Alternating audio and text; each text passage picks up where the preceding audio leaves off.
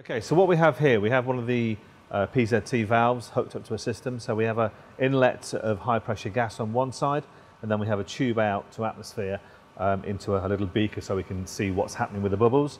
So what we actually do is by just turning the voltage up on the actuator here, you should see the gas flowing through the valve and bubbles appearing in the water.